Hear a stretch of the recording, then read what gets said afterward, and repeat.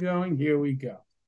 Good evening, everybody. We're honored to have with us. Sometimes we go around the world to bring you people, Zambia, Sydney, Australia, New York, right down the street at our very own Mesivta. We're honored to have with us Dovid Lifshitz, who is a shliach at the Mesivta right here in Chicago. And he agreed to join us and talk about what does that mean to be a shliach in a yeshiva. We know we've interviewed people all over the world, small communities, big communities in the US, in Africa, Europe, Russia, all over the world.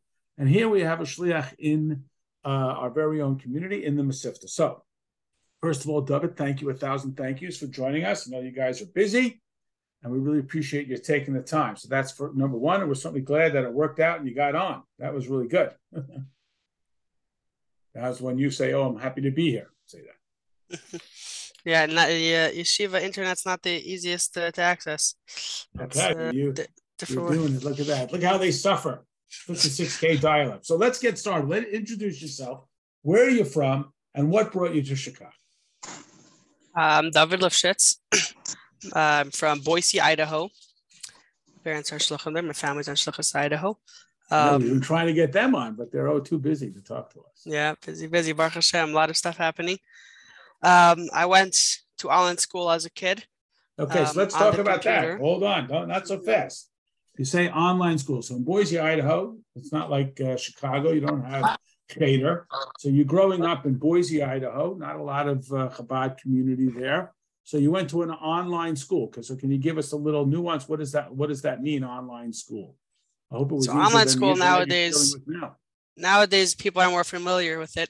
It's not you're not explaining rocket science to them because of Zoom becoming so important and popular with COVID. But this is what I've done since I was 6 years old. Log onto a computer, just kind of look a different little bit of a different interface, but pretty similar. You see your teacher, you see your friends. Your friends are from overseas. Your friends are from across the country. Nowadays there's already big classes split into different time zones so that everyone can have a normal schedule, and we have a full day schedule on the computer, all the regular so that Jewish was your school upbringing subjects. From preschool. First to you eighth learned grade. Your aleph beis, you learned how to read, you learned how to daven through 8th grade. Yeah, okay, all the way until then where was your education take you next? Then Baruch Hashem, I was accepted into the Mesivta of my choice, Chicago.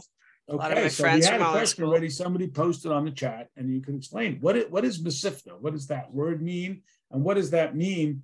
Not just its definition, but what does a day at Mesivta look like, and how did you decide to come to Chicago Mesivta? You had enough cold weather in Idaho. What prompted you to come to Chicago? So what is Mesivta? Maybe talk about that a little bit and give people a full picture of what that means. Mm-hmm. Mesivta is yeshiva high school. So high school age, Mesivta is only 3 years, 9th, 10th, 11th grade. And it's a high school. It's not the big yeshiva, but it's full yeshiva schedule. So 7:40 in the morning till 9 o'clock at night. Whoa, slave drivers.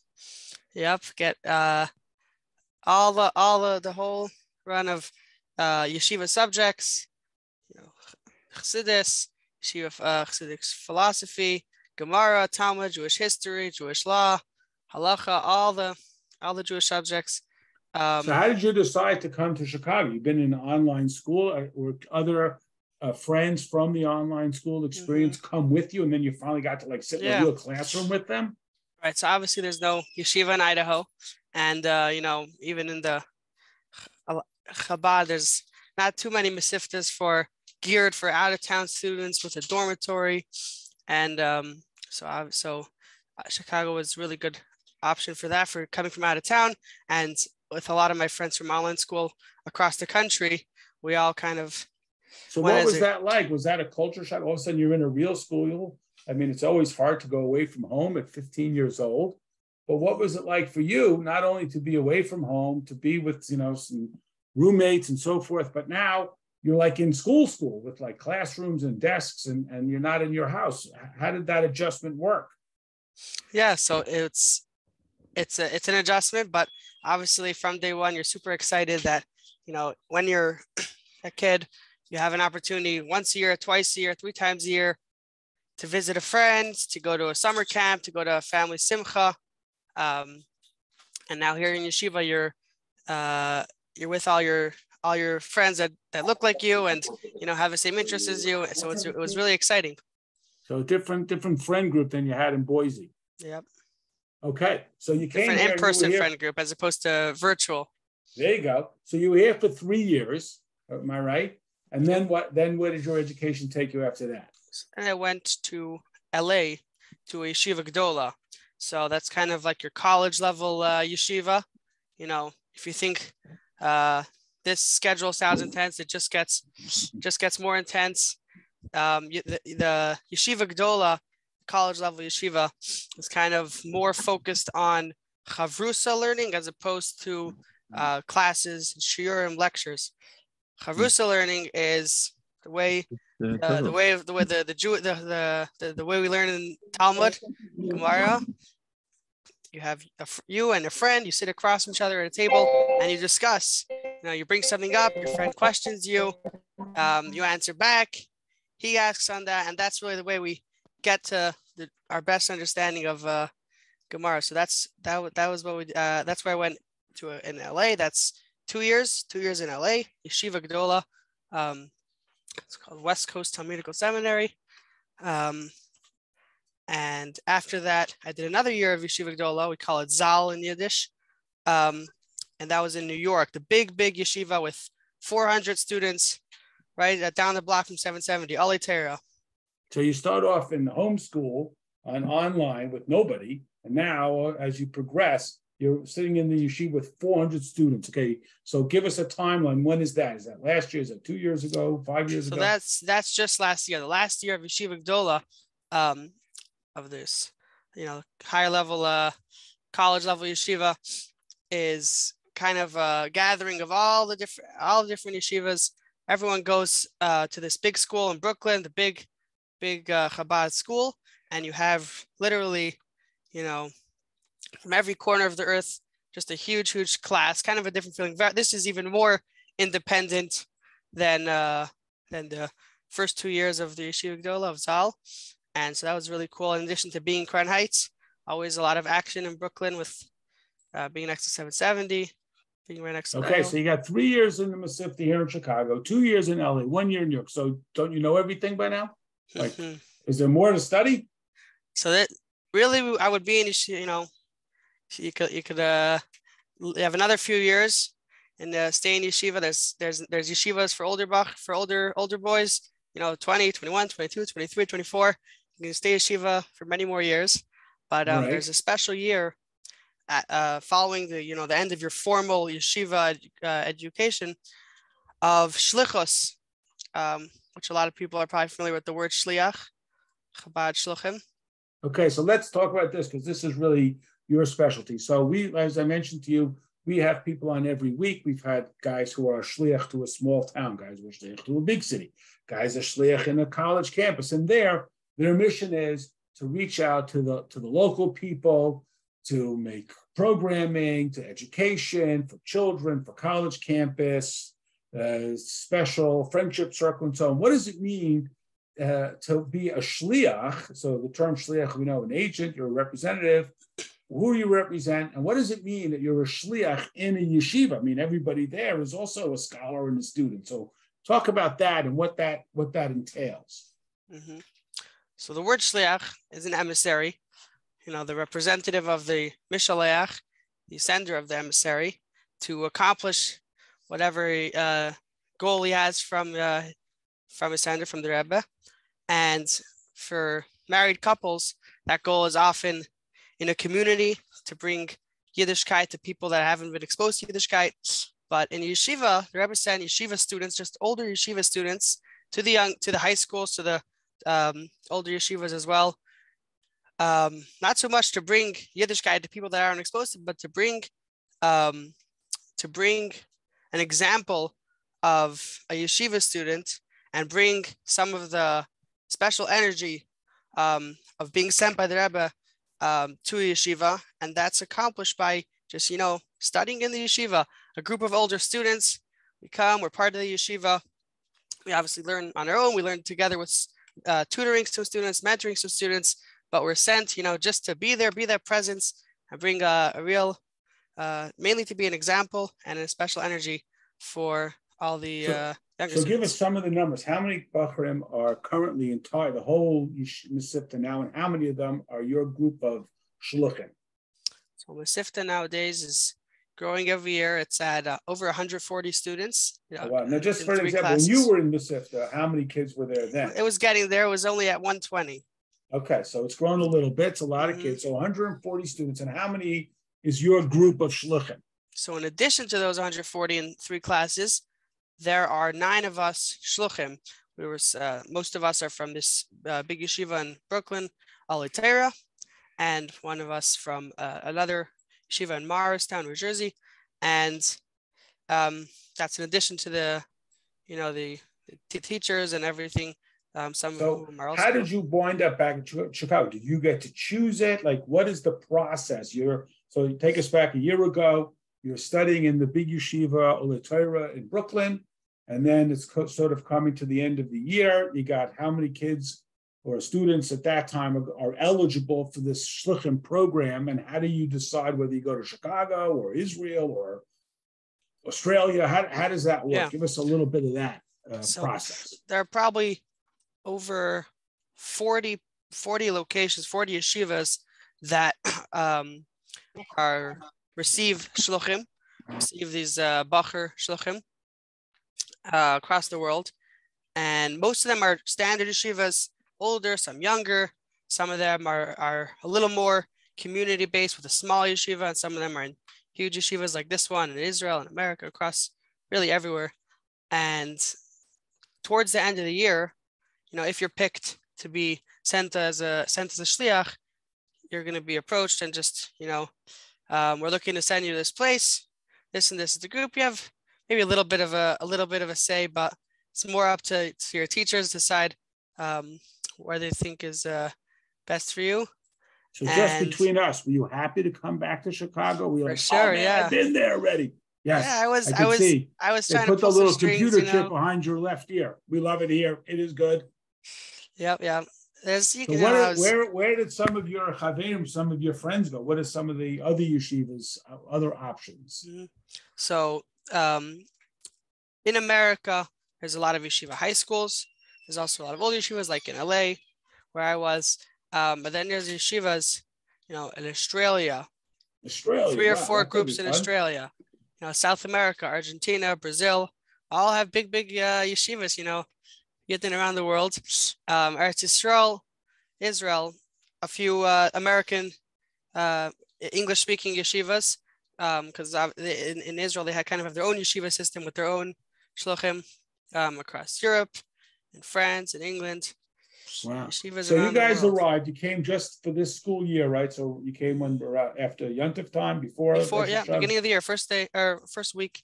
First day. And what are some of the programs that the shluchim this year have brought to the Mesivta for this year's learning? Right. So in addition to our full regular schedule of yeshiva learning, just like the Bachrim, out of the Seder, the school day schedule, we try to do some programs to extracurricular programs, some things that the Bachrim might not have on their own, like Farbrengens, Shabbos. So a lot of times we'll have a miftzah, which is a special campaign, just like they've had mitzvah campaigns like tefillin and Shabbos candles. We'll have a miftzah. For example, right now Yud Shvat is coming up. So let's talk about that. What is Yud Shvat? Give us people a little background here. Yeah, Yud Shvat, a very special day in Chabad, the day that Rebbe accepted to be the leadership, to be the 7th Rebbe. So it's a very special day to connect to the Rebbe as our leader, and because of that, we want to learn extra from the Rebbe's teachings, and watch a video of the Rebbe. So a lot of that will bring after the day's over. The day ends at 9 o'clock, but extracurricular activities sometimes with some snacks to get the Bachrim that are interested in staying late. And Farbrengen, that's a big party of yeshiva every Shabbos, sometimes special occasions. And of course, mivtzayim in yeshiva, the shluchim take care of, the bachrim are able to just focus on their learning. Give us some nuance about that to help us understand what that is. So yeah, and the shluchim are have these responsibilities to enable the bachrim to learn. So mivtzayim is every Friday. All the bachrim Mesivta, all 150, spreading out around Chicago with all different types of transportation and visiting people generally in businesses where they're found during the workday, and sharing with them some Yiddishkeit on Friday. So a lot of people, you're a doctor in Lincoln Park and you have some bachrim from the Mesivta, some boys from Mesivta come and share a Dvar Torah, share word of Torah, put on a tefillin, give out Shabbos candles, and that's Friday's the weekend. But in the yeshiva, there's no day off. We're out on the streets visiting Yidden across Chicago. Okay, so wow, so we've had a couple of questions about sort of the structure here. We know that there's another sort of category. It's called the older bachrim, the Eltera bachrim. Can you fill that in? Even I got to tell you, I was blessed to also be a bacher shliach like you are, but we didn't have this thing called Eltera bachrim. They were just old. But there's this status there. These older yeshiva students. Can you give us a little insight into what that is in the structure? So after this year of shlichus, is the year a lot of people learn to become a rabbi to get their smicha, and one place you can do that is in 770, the main Chabad shul where people learn to get their smicha, a big program there. But if you have a few years, you're looking to go somewhere else, something a lot of people will do is work in a yeshiva as a teacher, a teacher's assistant, a dorm counselor. So the older bachrim, the elter in Yiddish, the elter bachrim are kind of not yet married, but older than I am, and the shluchim are, and they help out in yeshiva with answering questions during the day in the studies, and dorm counselors. So they're kind of employed by the yeshiva. So technically we're here really just studying in the yeshiva, but also helping out. Wow. Okay. So Mesivta of Chicago, we're blessed to have it here. Is it, there's 140 students. Are there 140 applicants? Are there more? Is it hard to get in? Like, what's the criteria? How does that work? And how has it worked out for you at sort of being on the other side of it, where you were a student here 5 years ago or whatever it was, and now you're a shliach? So can you talk about sort of the process of how students come to the Mesivta and what it's been like for you personally to see it from this other perspective now that you're a shliach in the same yeshiva where you were a student? So the Mesivta, you mentioned the Chicago Mesivta anywhere. Anyone in Chabad you meet, everyone has heard of the Mesivta. It's a very good name, thank God, Baruch Hashem. So it's quite tricky to get accepted into the Mesivta these days. It helps when you have an older brother, like my younger brothers have now. I actually have a younger brother in Mesivta. That's really nice to be able to spend time with him. Oh, that's cool. But what was really, I'm the only one in my group actually that was in Mesivta as a student, coming back as a shliach. And the most interesting thing for me is having all these teachers that you respected and you really loved their classes, their shiurim, and to speak to them. And now you kind of get to talk to them when they're, you're kind of on their team, helping out with tutoring, working together with them. And that's really, really interesting to spend time with them in a different setting. So you've gotten a different angle. Okay, we don't want to take too much of your time. We hear about your schedule. You guys are working every moment, but can you give us a story, maybe from one of the visits on Fridays, maybe someone that you met, maybe somebody who taught you something, from your experience, or maybe from one of the other yeshivas? And then if anybody wants to unmute and jump in with a real short question, we don't want to keep them too long, we'll let you do that. And then we do want to let him get back to doing the good work he's doing in Mesivta. So do you have a quick, brief story you could share with us? Sure. So the Bachrim go out every Friday. The yeshiva boys are on Mivtzayim, and a lot of times they meet people, many people during their visits. But a lot of times people, they met them once on Friday, but on the average Friday, they're working from home or they're out on errands, and they don't really see them that often. But they'll drop off something to read for Shabbos or some Shabbos candles. And, the Bachrim, it can go a week, a busy week like New Year's, no one's in the office, and most of the people you're just dropping off. And sometimes the Bachrim feel like, it's not as exciting as talking to people every Friday, but I'm kind of running the Mivtzoyim operation. So I speak to some of the shluchim, the Chabad shluchim in the area, in the different cities around Chicago that we send Bachrim to the area. And one of them told me, interestingly, that a lady that he knows, not so well, but has some connection to, told him that these boys, they come by. I haven't seen them in years. I don't really come to the office on Friday. I used to, and then I met them, but they drop off the Shabbos candles every week, and they just like piled up. I guess she just put them down somewhere, and she realized eventually the pile's getting really big. So she decided, they put in the effort every week to come here during their free time. Let me light the Shabbos candles. So from then on, she took from the pile every week, and she used those Shabbos candles, and she never saw the Bachrim since to even thank them. But I was able to pass that on and tell the Bachrim, and tell the boys that go there every week that they might not realize what they're doing, but this lady has a meaningful Shabbos experience every week. Thanks Fantastic. I mean, I can share with you, I've told some of the students, I meet people from the community and they tell me, oh yeah, these boys come on Friday, or they do put on the phone with them. One, a very good friend of mine, had a student, and even though my friend retired, he's not the business, and that Bachar used to come and visit him, a local from Chicago, has moved on. He's now a shliach, but when he comes home, my friend, a businessman in the 60s, and this yeshiva student, they go out to lunch and they hang out and they talk, and they've really created a friendship between this man in his 60s and this yeshiva student who's maybe 20, 21. So, Dovid, we really want to thank you. Really appreciate you spending this time. You guys are doing tremendous work, and you gave us a real great insight into the inner workings. Not a lot of people are familiar with it. They didn't go through the yeshiva system, so now they get a feel for what it's like and for the long day. We will leave you just with one very simple question. We know you come from a very big family, but just tell us the truth. Who's your favorite aunt? Favorite aunt? So I have a lot of aunts and uncles. I think over 30 of them. But who's the favorite? But my favorite one has got to be the newest one. The newest aunt always, it's very exciting. Happens to be Rabbi Epstein's daughter. Crazy. Yeah. That's right. Crazy's married to David's uncle. That's how we got an inside job here. Yeah. So I couldn't turn down this amazing offer. I got to know Rabbi Epstein in addition to my Mesivta days over the past year. Fantastic. All right. Well, we want to thank you. Really How old is this guy? Okay, we got a question. How old are you?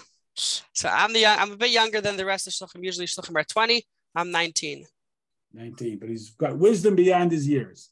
Okay, if anybody wants to jump in really just for a moment and ask a very short, brief question, we'll let you. But otherwise, we do want to let Dovid go. We want to really thank him for spending the time. Truly appreciate it. We'll just somebody got a quick question. Hi, Dovid. Jump right in. Are you saying the Rebbe himself instituted yeshiva shlichus? So yeah, it's starting from, there were kind of individual groups that the Rebbe sent, but already for almost 40 years, the Rebbe sent shluchim. It kind of became much bigger scale with many more yeshivas in the past 25 years and 30 years.